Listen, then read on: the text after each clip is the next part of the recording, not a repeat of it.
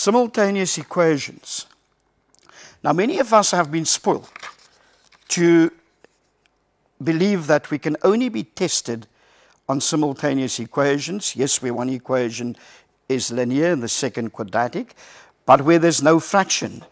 And what made last year's paper a little bit more challenging is they threw in a fraction 2/3 if one made y the subject of the formula.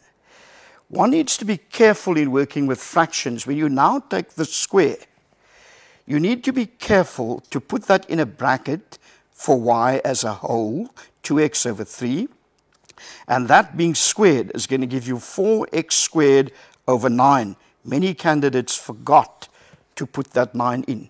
From there onwards, it's the usual substitution into the quadratic equation, and you will get the result by factorizing the quadratic. So I'm just hurrying through those to mention the important points to be looking out for. 1.3, the question read that you had to calculate the integer that is closest. And I want to underline that it's the closest approximation to the fraction that's been given. What is the fraction that they gave you?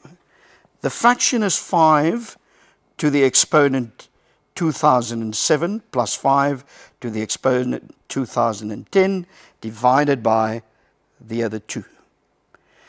Now, it's obvious that the smallest number would be 5 to the power 2007. And in that case, you could go and equate that as your common factor, or the number which is contained by all the others. So if you take 5 to the power 2010 and you compare it with that which you regarded as common, it's multiplication of 5 to the 2007 times 5 to the power 3. So if we go and write that down, not forgetting that we have plus sign separating those terms, we would now take that common factor, 5 to the 2007, which, if you so wish, you could also call x.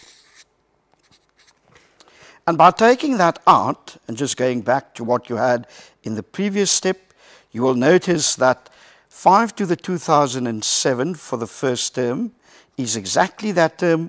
So what are you left with in the bracket? A 1. You repeat those pluses because they're not cancelling, they're not disappearing, and you're dividing that back into the top, and you find that you're left with 5 to the 3, and at the bottom, 5 plus 5 squared. Simplifying that fraction, you would get 126 over 30, which is a decimal 4,2. But notice the question read, go and get the integer closest. That means the nearest integer to that decimal answer will be 4. And many learners lost a mark at that point for not getting the correct answer as 4 and not 4,2. So I've just given you in that particular question, question 1, a few ideas on strategy, what to look for and how to go about solving.